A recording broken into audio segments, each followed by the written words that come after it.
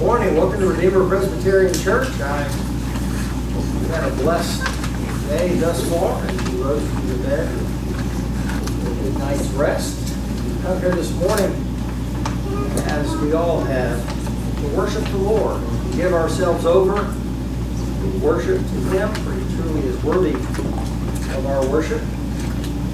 The worship folders that we're going to be using are in your pew. They're distributed around. If you don't have one, just kind of raise your hand or ask someone will pass you one. I know they're kind of distributed, and in some pews they might not have as many as you need on the pew. So someone will gladly get one to you. On the back page of the worship folder this morning, I would just point out one thing, and that is if you're interested, the Central Georgia Presbytery is meeting this week on Tuesday. Always, as often as I bring that to your attention, please pray. These are always interesting meetings when you get a bunch of preachers and elders together to deliberate and decide things relating to the work of God in our general area. So please be in prayer for the Central Georgia Presbytery meeting. It's on Tuesday at the North Macon Presbyterian Church. Well, we've gathered here this morning to worship the Lord, and let us look to Him during this prayer.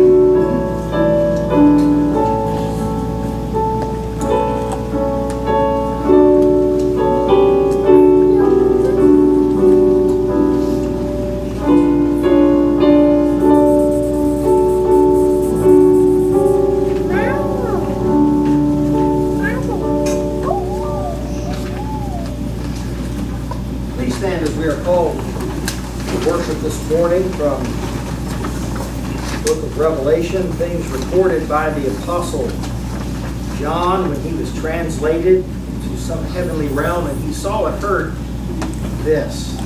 He said, "Then I looked and heard the voice of many angels, numbering thousands upon thousands and 10,000 times 10,000. They encircled the throne and the living creatures and the elders. In a loud voice they sang, 'Worthy is the Lamb who was slain to receive power and wealth and wisdom and strength and honor and glory and praise.' Then I heard every creature in heaven and on earth and under the earth and on the sea and all that is in them singing, 'To Him who sits on the throne and to the Lamb be praise and honor and glory and power forever and ever.' The four living creatures said, 'Amen,' and the elders fell down and worshiped." Let us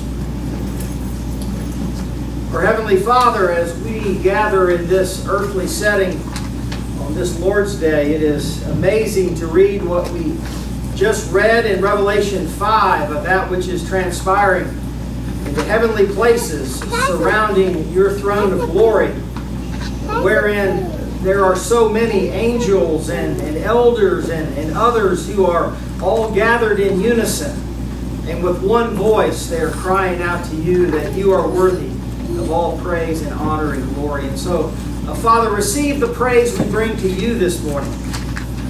As they are praising you in the heavenly places, so we are praising you in this place. And may your name be blessed. We pray in Jesus' name. Amen. Please remain standing, and you'll find the words to our first hymn in the hymnal number 457, "Come Thou Fount of Every Blessing," and then we'll move on into the words printed in the bulletin, Jesus on my cross had taken.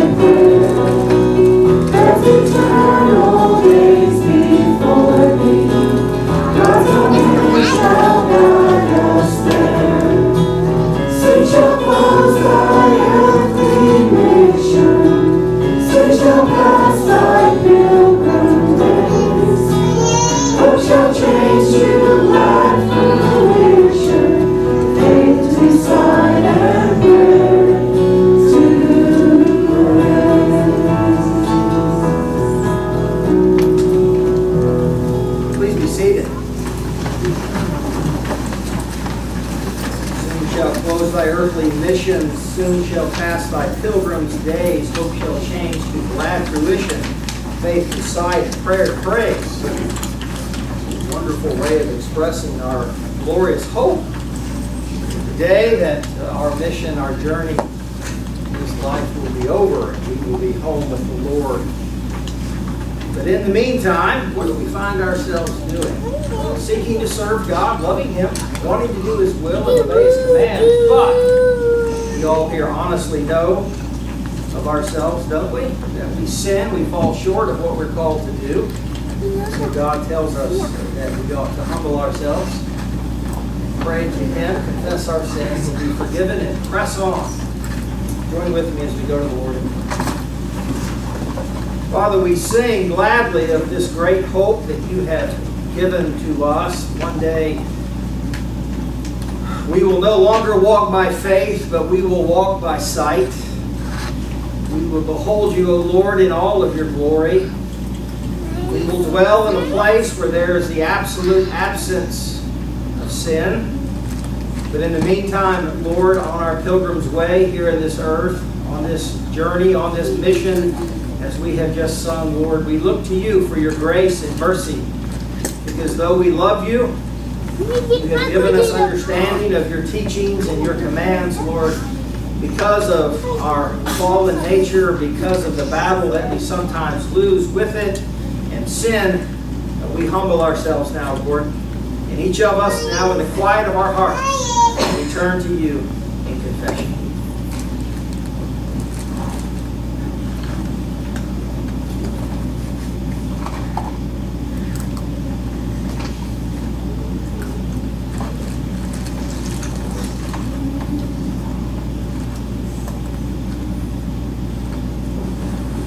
All we ask, O Lord, is that according to your kindness and mercy, that you forgive us. And we know you do because you're a covenant-keeping, promise-keeping Lord. And we are thankful for the grace that is ours in Christ Jesus. In his blessed name we pray. Amen. Words of assurance that are in your folder this morning are taken from Psalm 25.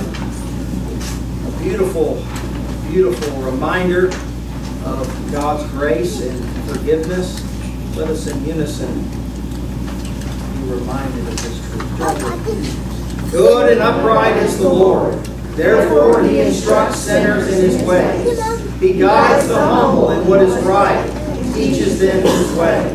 All the ways of the Lord are loving and faithful toward those who keep the demands of his covenant.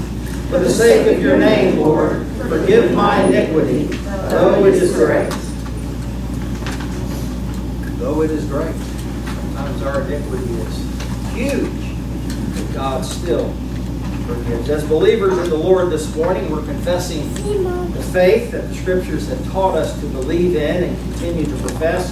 Using the Heidelberg Catechism, questions 29 and 30, a focus on the exclusive nature of the Lord Jesus Christ as the only Savior of sinners. And so I'll ask questions 29 and 30 if you would please respond with the answer in unison. Question 29.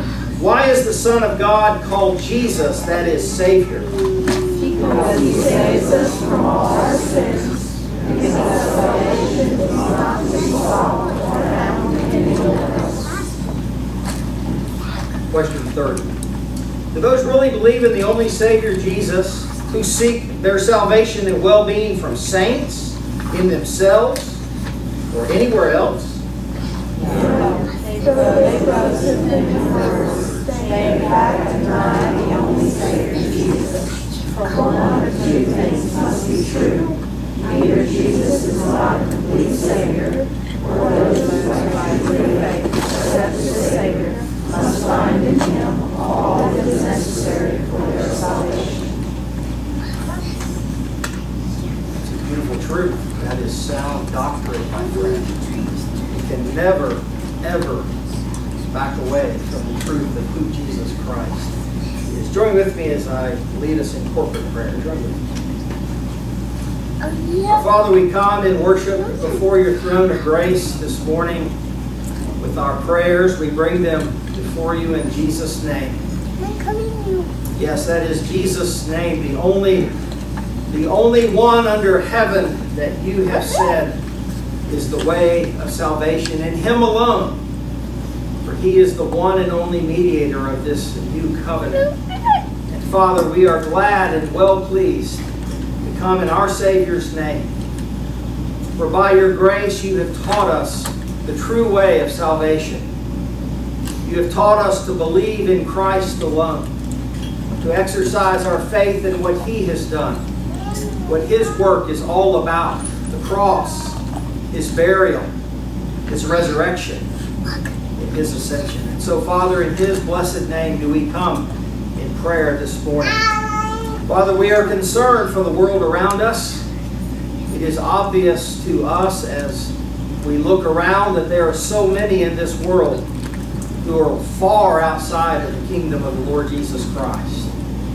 They have no true saving knowledge of Christ. They have never repented of their sins. They have never turned to the Lord Jesus Christ and confessed his name and repented. And Father, we think of these very often.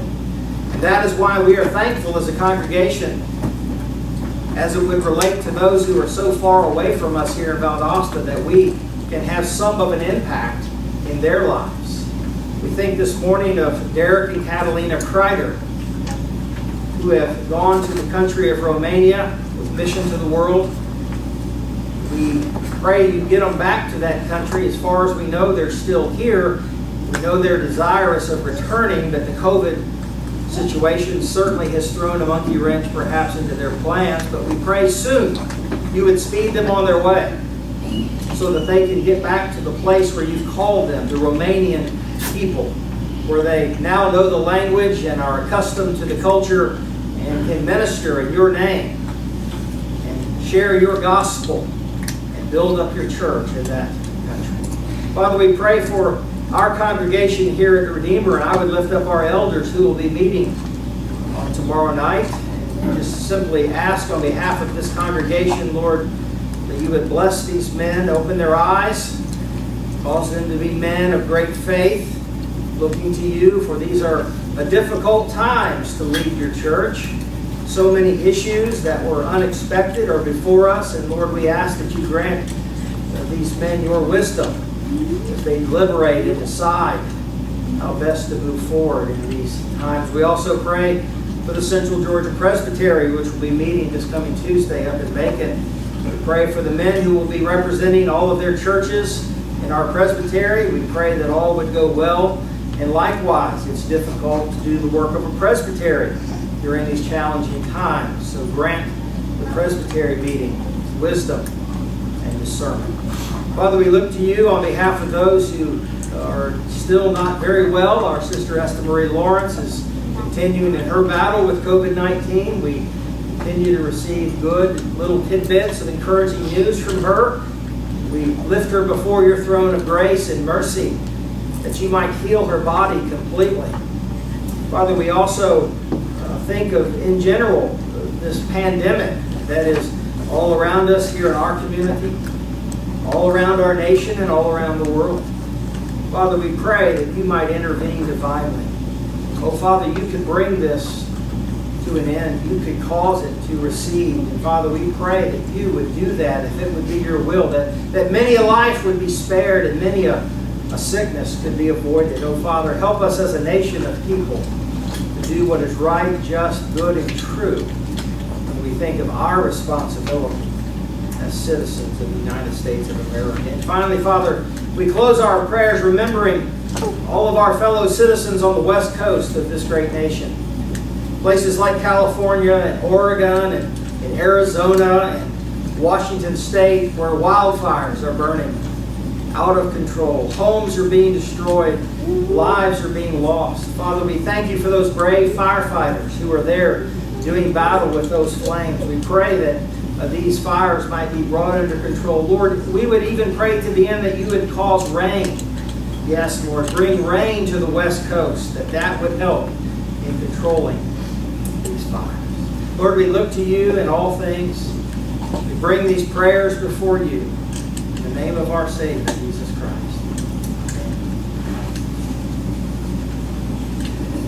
Our New Testament reading this morning is from the Sermon on the Mount in Matthew chapter 6. In Proverbs 17, we're going to be looking at the issue of contentment. Well, Jesus Christ certainly had quite a bit to say about the issue of contentment in his Sermon on the Mount. Listen closely, beginning in verse 25 of chapter 6 of the book of Matthew, what Jesus says. Therefore I tell you, do not worry about your life, what you will eat or drink, or about your body, what you will wear. Is not life more important than food, and the body more important than clothes? Look at the birds of the air. They do not sow or reap or store away in barns, and yet your heavenly Father feeds them. Are you not much more valuable than they? Who of you, by worrying, can add a single hour to his life? And why do you worry about clothes? See how the lilies of the field grow? They do not labor or spin. Yet I tell you that not even Solomon in all his splendor was dressed like one of these. If that is how God clothes the grass of the field, which is here today and tomorrow is thrown into the fire, will he not much more clothe you, O you of little faith? So do not worry, saying, what shall we eat, or what shall we drink, or what shall we wear? For the pagans run after all these things, and your heavenly Father knows that you need them. But seek first his kingdom and his righteousness, and all these things will be given to you as well. Therefore do not worry about tomorrow, for tomorrow will worry about itself. Each day has enough trouble of its own. Beautiful, powerful teachings of Jesus Christ. Only he could say it like that. We're now going to give tithes and offerings to our Lord. We have a plate here in the front of the sanctuary, a plate in the rear of the sanctuary, and you're more than welcome to deposit your tithes and offerings in either of those places.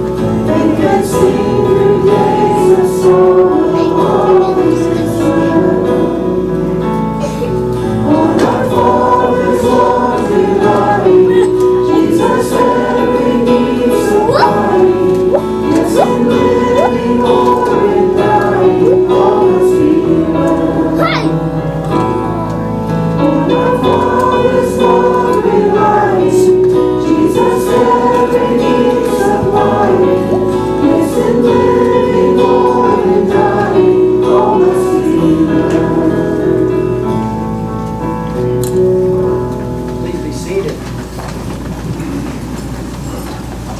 I invite you to take your copy of God's Word and locate the Old Testament book of Proverbs. We've been camped out here for a little while. Got a little more work to do with this volume of wisdom.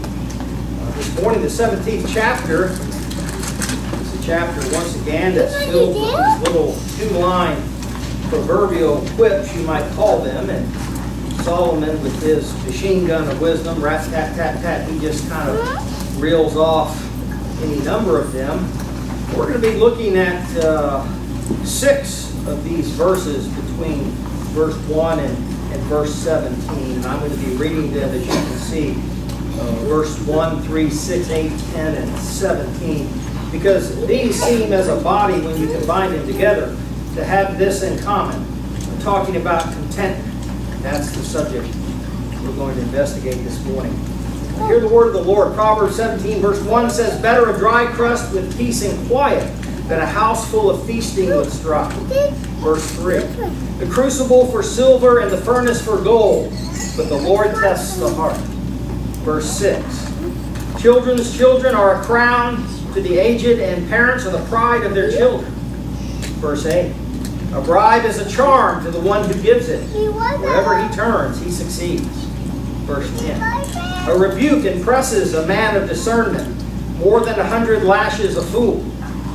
Finally, verse 17, "A friend loves at all times, and a brother is born for adversity." Listen to the reading of this portion of God's holy and infallible word. I began this morning with an American proverb. It goes like this: "If the grass looks greener on the other side of the fence, you can bet the water bill is higher." You can bet on it. You can probably even cash the check, right? That the water bill is going to be higher. See, contentment is a life issue before us this morning. We all know that this is reality, is it not? That we're all tempted to gaze at the other side of the fence, aren't we? We are tempted to gaze at that so-called greener grass, even if we know that if we jump the fence and go over, that we'll pay the higher water bill. But yet we still battle with that temptation to go from where we are called to be, and even know we're called to be, and be content in that place, and to long for, seek, and sometimes stumble into a place where God would not want us to be. So the challenge before us this morning is, are we winning against such a temptation?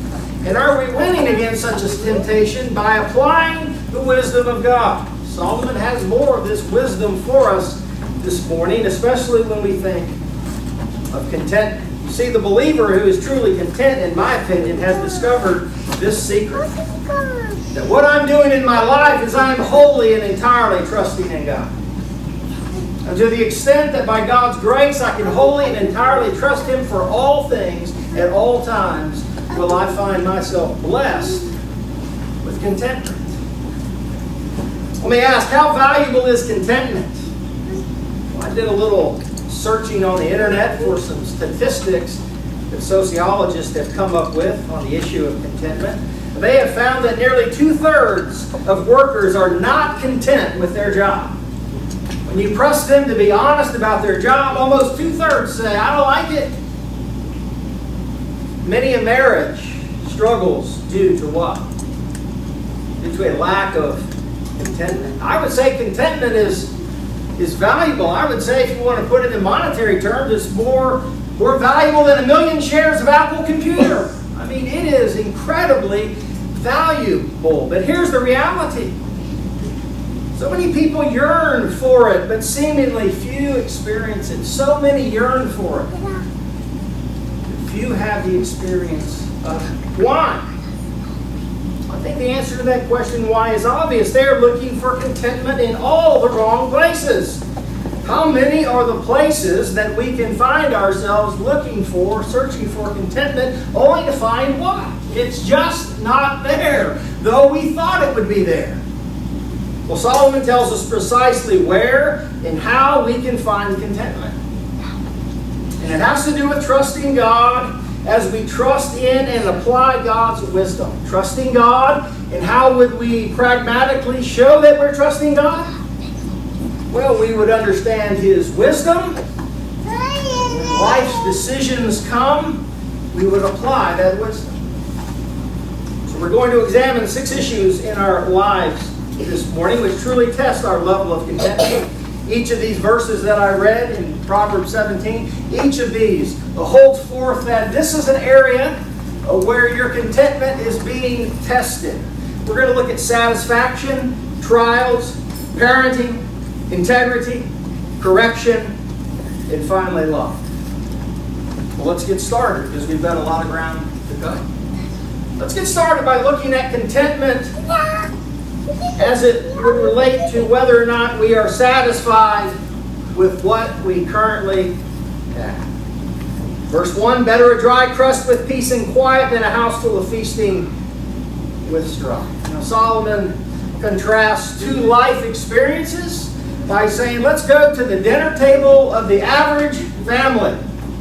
Let's sit down at that table and let's see what's going on in this particular family. The first part of the portrait of this dinner table scenario that Solomon paints is a life of satisfaction unto contentment. And that maybe I don't have everything I want. Maybe I don't have everything I want. Oh, I was hoping for a better dinner, but what we have on the table is a dry crust. I don't have everything I want, but I do have this. I have peace because I'm resting in what God has provided, though it be but a dry crust. And I have quietude because I'm trusting God instead of worrying and articulating my worry by complaining. That's the portrait of a life of satisfaction and contentment over and against a life of superficial satisfaction that is terrorized by discontent. Look at all that I have, but still so much strife. I've got plenty. My life is chock full of all kinds of things and stuff, but what is the reality of my life? There is so much strife. Or maybe all I'm doing in life is always fighting for more, and that is causing consternation on my part, and strife and anxiety in the lives of other people around me. So the issue of satisfaction with what we have, how practical could Solomon possibly be when he brings this to our attention? Philippians 4, verses 12 and 13. If you have not yet marked this in your Bible or dog-eared this particular testimonial by Paul, please do this morning. This is what Paul says of his own self concerning contentment. He says, I know what it is to be in need, and I know what it is to have plenty. I have learned the secret of being content in any and every situation, whether well-fed or hungry, whether living in plenty or in want. I can do everything through Him who gives me strength. So Paul said, by God's grace, I found this secret. I'm looking to God, and I'm satisfied with God. We all know who the Puritans were, right? These were these God-fearing, zealous, and very pious people who were some of the very original settlers from Europe and England and the British Isles. And they came to the New World in the 1600s because they wanted to escape religious persecution. They wanted to be able to live for the Lord and practice Christianity as they knew the Bible called them to. And they were very pious and very concerned about their sanctification. And there was a Puritan one time, it is said, who sat down to his meal, and he found that he only had a little bread and a cup of water for dinner. His response was, what? I get all of this, and I have Jesus Christ too? Now there's an example of being satisfied with exactly what God in that moment has provided. That's what God's wisdom is for us when we think of satisfaction. And we don't know what all God might bring our way in the next day, week, month, or year. But we do know what He's brought our way now, right? The call upon the life of God's people is to be satisfied with what we have. Let's move on and talk about contentment in verse 3. When Solomon introduces the fact that we are called to stand up when we are tried. During the hard times in life. Verse 3, the crucible for silver and the furnace for gold, but the Lord tests the heart. We all know of this analogy, right? It appears not just here, but in other places in the Old Testament. It's used by New Testament authors as a way of helping us understand what God is doing in our life when He allows trials, tribulations, persecutions, and difficulties of all kinds to come our way. We know that what Solomon is talking about is the purification of very precious metals like gold and silver. And so the silversmith or the goldsmith, in order to what? Get rid of the purification of the impurities, to get rid of these, he would take these metals and he would melt them down and put them under intense heat, and the impurities would rise to the top and they would then be scooped off. Well, you see, God intends that we be tested. He intends that we find ourselves sometimes in this life in the crucible with the intense heat brought to bear on our life, that our hearts be put to the test. Now, why does God do this? We know why the goldsmith and the silversmith does what he does. Why does God do what He does when He allows this to happen? Well, He wants us to learn. He wants us to learn to persevere. He wants us to learn to persevere by faith. The reason I can say that so emphatically is because the Apostle James comes along in his wonderful letter, and in James 1, he adds meat to the bones of verse 3 in Proverbs 17 and says this, "Consider it pure joy, my brothers, whenever you face trials of many kinds, because you know that the testing of your faith develops perseverance. Perseverance must finish its work so that you may be mature and complete, not lacking anything." So listen to me closely. Contentment in the face of trials is found in knowing this, that God is teaching me to depend on Him. He's teaching me to look to Him, to put my faith, to put my trust in Him. And that is one of the glorious ways that God makes us more like Jesus Christ. Might I ask, what trial are you undergoing? I don't know. These are strange times. It's the year 2020. What else could come upon us? Are you content? Am I content? What is God teaching you? As maybe He's knocked the bed slats right out of your life in some area. Trust me, God has turned the heat up because He's teaching us.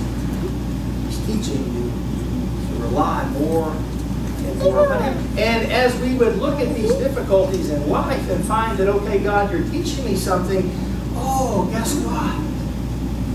I guess I can be content in knowing that, right, God? Knowing that you are up to my own very good. Let's move on and talk about parenting. Yes, verse 6. This is an amazing proverb.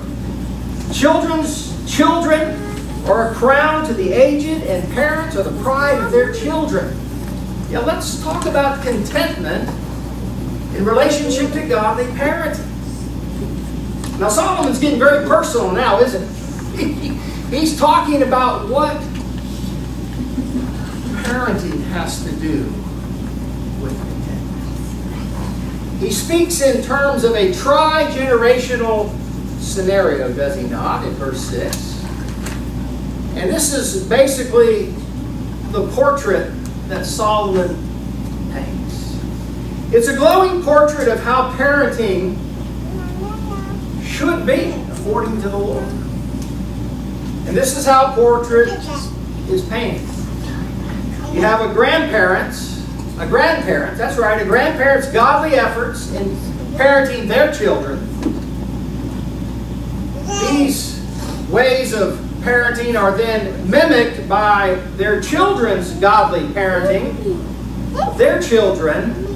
And the grandkids, according to Solomon, are the crowning results. The aged, the older grandparents now look at these grandchildren who have had the same kind of parenting applied to their lives as they apply to their own children's lives, and it is unto the grandparents a crowning achievement, a crown. And he goes on and he says, and the children are so blessed that they beam with pride towards mom and dad. They look at their mother and dad and they say, I am so thankful. I am so filled with pride over you because you've done such a wonderful, blessed, godly job of parenting. Well, let's pause here for a second. Is this even possible? You know what I'm asking. Is this even possible? Or is Solomon now, this is pie in the sky? Man, you have left the planet, buddy. You were practical, but now you're impractical. Well, think about this with me for a moment. And the answer to the question, is this even possible? Well, you see, contentment is the key to godly parenting. It has to be the key to godly parenting. Teaching your children to trust in God by demonstrating your own trust in God. As you show forth to your children what it means to be content, that will influence them, so when it comes time for them to raise their children, hopefully by God's grace, they will employ the same kind of contentment toward their children, your grandchildren. I want to quote Socrates, the great philosopher of Athens, who lived centuries and centuries ago. This is what Socrates said one day to the people of the great city of Athens. He says, why do you turn and scrape every stone to gather wealth and take so little care of your children, to whom one day you must relinquish all? Now, the Greeks were a very sophisticated, wealthy, uppity kind of civilization. And their great philosopher, Socrates, said, but don't you understand there's something more than just this work, work, work, and hustle, bustle, and run around and doing all these kinds of things? Don't you understand the wisdom, Socrates is saying, the wisdom of investing in your children so that in the generations to come, there might be a blessing. Something to think about. Contentment as it relates to godly parenting. Let's look in verse 8. Verse 8 says, a bribe is a charm to the one who gives it. Wherever he turns, he succeeds. So contentment now butts up against moral integrity. Solomon ushers into our hearts and minds the issue of moral integrity. You see, moral integrity and contentment, are always seemingly on a collision course. The temptation to succeed by bending the rules is what Solomon is saying is the vice of many people. He talks about bribery. I want to get my way. I want you to see it my way. I want you to do something for me. So how about if I sweeten the pot of your wallet? How about if I bribe you? How about if I induce you by way of monetary gain so that I can get what I want? And there's plenty of opportunity to buy our way to the world's definition of success, isn't there? Plenty of opportunity to do it the way the world does it. But what is really being exposed here and what Solomon says? I'll tell you what's really being exposed here. I'm not patient enough to uphold integrity over greed. I'm just not patient enough. I can't do that waiting game. I can't wait anymore. I've got to bend the rules. I've got to find the shortcut. I've got to jump over the fence. I've got to get my way. So much for moral integrity. Listen to what Paul said to Timothy in 1 Timothy chapter 6. He said in verse 6, "But godliness with contentment is great gain. For we brought nothing into the world, and we can take nothing out of it. But if we have food and clothing, we will be content with that." People who want to get rich fall into temptation and a trap and into many foolish and harmful desires that plunge men into ruin and destruction. I'm confident in my own life, and I'm confident in your life, that we could avoid a whole lot of falling by way of not practicing moral integrity if we were content. Content to do it God's way and take it as God is bringing things into our life, not trying to run ahead of God and make something happen that is not supposed to be happening. Let's move on and look at verse 10. Contentment as it relates to the willingness or lack thereof to be corrected. Oh boy, verse 10. "A rebuke impresses a man of discernment more than 100 lashes a fool." Well, what principle is Solomon speaking of here? Simply put, a person's reaction to being corrected is a true barometer of their contentment. How do we respond? How do we react when we get corrected, rebuked, told that what you're doing is not right? It's not of God. How do we respond? Well, Solomon points out the obvious, doesn't he? A content person wants to learn. A man or woman of discernment. They want to learn. They're humble enough to realize, okay, I've done it wrong. I should not have approached it in that fashion. Should not have said what I said, done what I did, and I want to learn from it. I don't want to keep making that same kind of mistake. While a discontent person is oblivious to their need to learn, Solomon says that the man or woman who is not content, who has little if any discernment, will just say, keep on whooping me. I'll take 50 of your lashes. I'll take 75 of your lashes. I'll take 100 of your lashes. Fine with me. I'm not changing anything. They're oblivious to their need to learn. Well, how do we react to correction? Remember to be content. Remember that God would correct you. He would bring correction into your life because, once again, He's teaching you something. He's teaching me something. He doesn't just correct us for the sake of correcting us. He wants us to live more and more on the narrow way. Let me share with you an example from my life going back many years to the year 1986 when I had my first major experience of needing to be corrected. And this is what happened. I was living in Atlanta, Georgia in 1986. I was an intern at a small church. I was in charge, essentially, of the college ministry at this church. And I started dating one of the students from Agnes Scott College who was in the group. Now, I was 23 and she was 20, so there was only 3 years. That was the first part of my rationale. There was only 3 years age difference. Boy, correction came my way. Because the associate pastor who I worked closely with, oh, when he found out about it, let's say he was not too happy. And I mean, he took me out to the proverbial woodshed. He said, what in the world did you do? The college ministry intern does not date the college students. I don't care how good looking the girls are at Agnes Scott. You don't date them. You go to the cafeteria and share the gospel with them. You might lead a Bible study where there's a bunch of them at one time in one place, but you don't go to basketball games with them by yourself. He just laid into me. And I remember sitting there, and this is what I was thinking. My whole future in the ministry is hanging in the balance based on how I'm about to react to this rebuke, this correction. Was I going to go for the girl?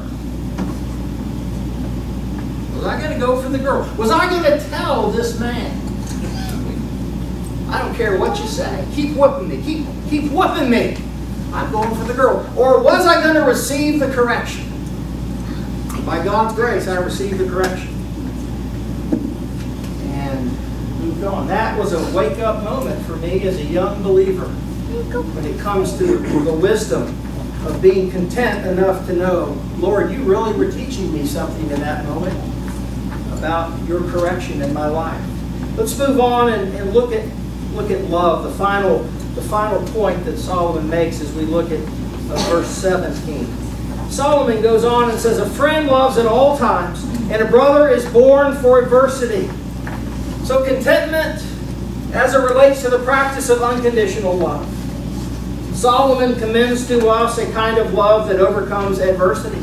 He says there's a kind of love that God's people can practice one towards another that literally becomes the strong bedrock foundation of lasting friendships. In other words, it's the kind of love that when something that is adverse is brought into the relationship is not dashed on the rocks. It abides, it lasts, it endures, because there's a different kind of love that is involved.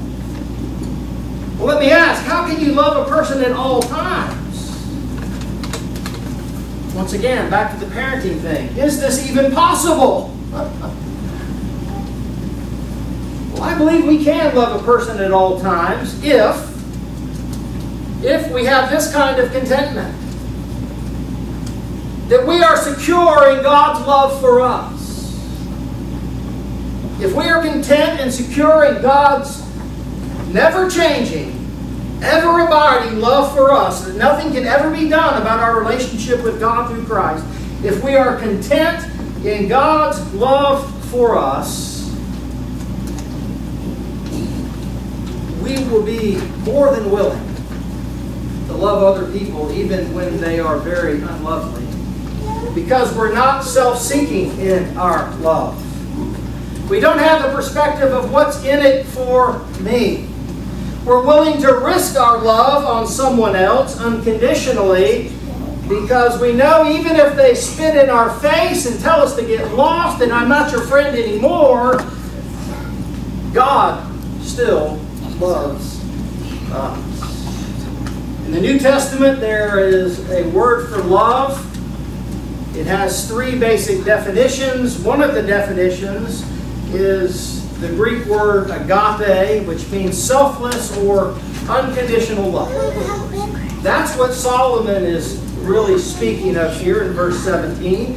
That if we are content in our love relationship with God, we can love a person at all times. 1 Corinthians 13.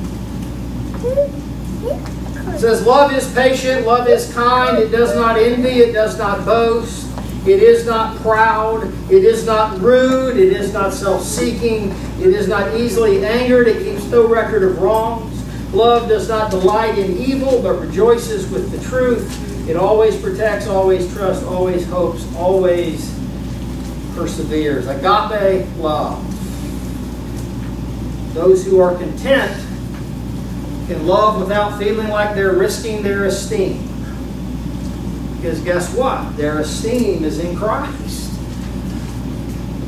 And all I'm doing is loving you like God's called me to love you. So Solomon beats the drum of the issue of contentment in many different ways, addressing a gamut of various issues in our life. And many have said wisdom and contentment are two sides of the same coin. It's the same coin. It has two sides. Flip it and it lands on wisdom. Turn it over and it says contentment. In other words, contentment and wisdom are connected at the hip. And I want to close with an illustration about a football player. Praise the Lord, football season appears to be on the move. I watched a decent college football game yesterday. Georgia Tech, Jackets, Florida State. Well, there's an offensive lineman named Glenn Parker who a couple of years ago was still playing for the Buffalo Bills. And in an interview, he speculated as to why NFL linemen are generally cheerful. And this is what Parker said. There are not a lot of well-paying jobs for 300-pound men. We found one, and we're happy about it. Now, he's probably pretty well compensated for his efforts, but I think you see what the man is saying. Content. God has us where He has us. He's moving us to where He wants us to be. In the meantime, let's take this wisdom that Solomon gives us, let's apply it, and let's live by it. Join with me in prayer. Father, again, Your Word has searched our hearts. It has tried our conscience. It has provoked us to a sense of knowing our need to change, or knowing our need to be less dependent on ourselves and more dependent upon You, wholly trusting in You, satisfied with what You have for us now, always leaning upon You. Father, I pray for myself chiefly. I pray for all who are within the hearing of my words right now. Father, that You would help us in this regard. This contentment thing is not easy. It really grates against our fallen nature. Lord, we need Your grace to help us to be content so that we can have a testimony in this life that we are satisfied alone in Christ and in what You're doing in our life. We pray in Jesus' name. Amen. Please stand and turn in the hymnals to hymn number 693 as we close out our worship singing Blessed Assurance.